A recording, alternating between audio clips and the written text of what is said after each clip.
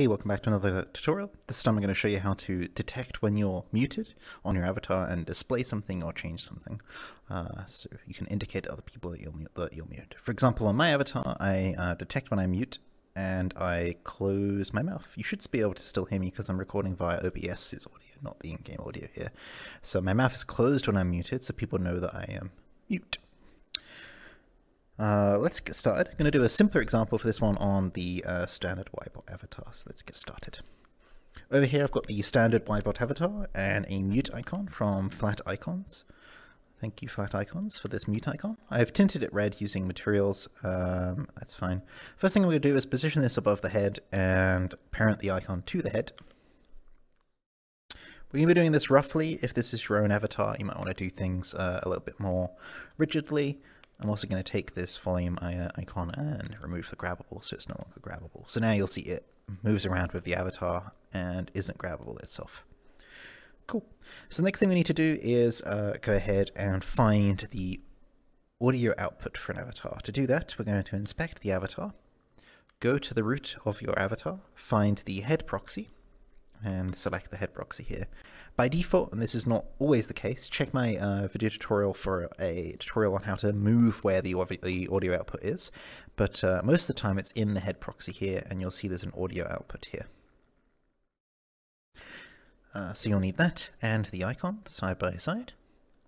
Then grab a Logix tooltip, and we're going to grab the audio output and spawn that in the world with secondary.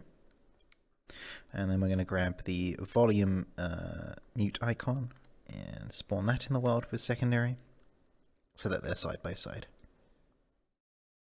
Now we're going to go ahead and open up our node browser. We're going to go to operators and I'm going to go to exclamation mark, which means not, and plug in enabled into this side of the not, and the other side goes into active.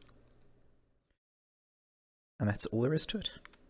So to explain things a little bit clearer, the not node will take an incoming value and negate it, so it'll do the opposite of it. So here you'll see that it says false coming in, and so it comes out as true. So if I change it to true, it will come out as false. So I'm going to plug that back into enabled, and then I'm going to go ahead and pack this Logix into the avatar. So I'm going to go to the center of the avatar here, the top of their avatar even, make a new child, go here, and then do Logix, pack this away by holding secondary on the not, and it will all go away. So now when I hop into this avatar, and I'm still muted, you'll see if I, where's my camera? Here it is. If I go to the third person camera, you'll see that I am not muted currently, but then when I go muted, a big mute icon appears above my head. And then when I unmute, it disappears. So mute, unmute, and I'm doing that all with the private UI. Let me just show you that again. So private UI, let's move POV, I'm not on mute, I'm going to go to mute, mute icon, unmute, no mute icon. That's all there is to it. If you want to do something more complicated, you can do things like I've got in my avatar, whereby I detect the mute state and turn on a shape key. That's quite easy to do. If you want to do that, we will unpack this again. And let me hop out. Here what you can do is you can say operators question mark colon also stands for ternary, and you can plug in this enabled state into here, and then out here you can have actually no, we can use 0 and 1 for this. We don't need to use that. 1 second here. So 0, 1 will make this a lot easier.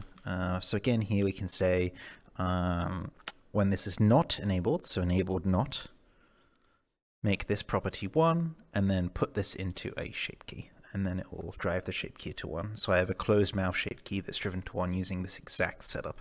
Audio output disabled means that it's muted, not that, so not enabled turns to true, and then outputs 1, and then drive that into a shape key. Yeah, that's all there is to it. I will see you next time if I can find my camera.